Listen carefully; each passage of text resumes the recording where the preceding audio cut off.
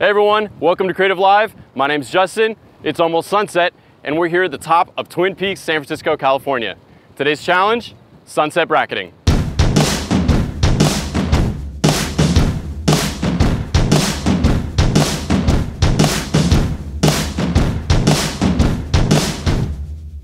High dynamic range, or HDR, usually gets a bad rap.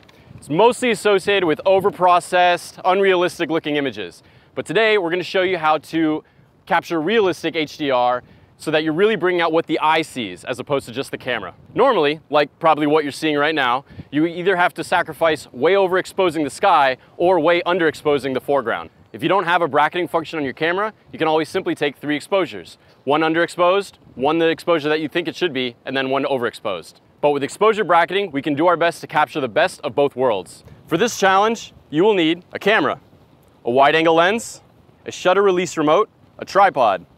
You don't have to have a shutter release remote, but I find it to be incredibly beneficial in order to capture the image that you want in reducing camera shake as much as possible. I'm putting the sun and the Sutro Tower in the right thirds section of my photo. I'm going ultra wide, I think I'm at 14 millimeters, and I'm trying to capture as much of the scene as possible with a good amount of foreground and a good amount of the sky as well. You're gonna make sure you're attached to a tripod, and if your tripod's good enough, it's gonna have a little latch here at the bottom that's gonna allow you to attach a bag or something to weight it down in this serious wind. I also have my shutter release remote attached and ready to go. For camera settings, I'm shooting in aperture priority mode with my aperture at f/16 in order to capture as much depth of field as possible. My ISO, I'm keeping it 100 because I don't mind having a slower shutter speed because I'm mounted to a tripod. The other critical point is I've turned my bracketing on with 2 stop intervals.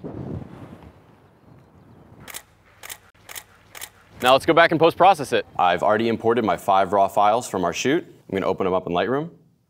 And just so we're clear, all I'm really gonna do today is show you how to merge these 5 images into one. So I'm gonna select all 5, right-click, Photo Merge, HDR. I'll let it generate its preview for a minute. We are working with very large 36 megapixel raw files, so it may take a minute. Preview looks good. I'm gonna press merge. Looks pretty great. I'm just gonna do some very basic stuff. I'm gonna crop it down to the aspect ratio that I'm looking for. And then, because I was shooting on an extremely wide lens, I'm gonna do a tiny bit of lens correction. I think we got it. If you want to learn more about how to take great sunset shots using exposure bracketing, CreativeLive has a number of excellent courses on the subject. For example, John Gringo's Fundamentals of Photography will get you all the way there.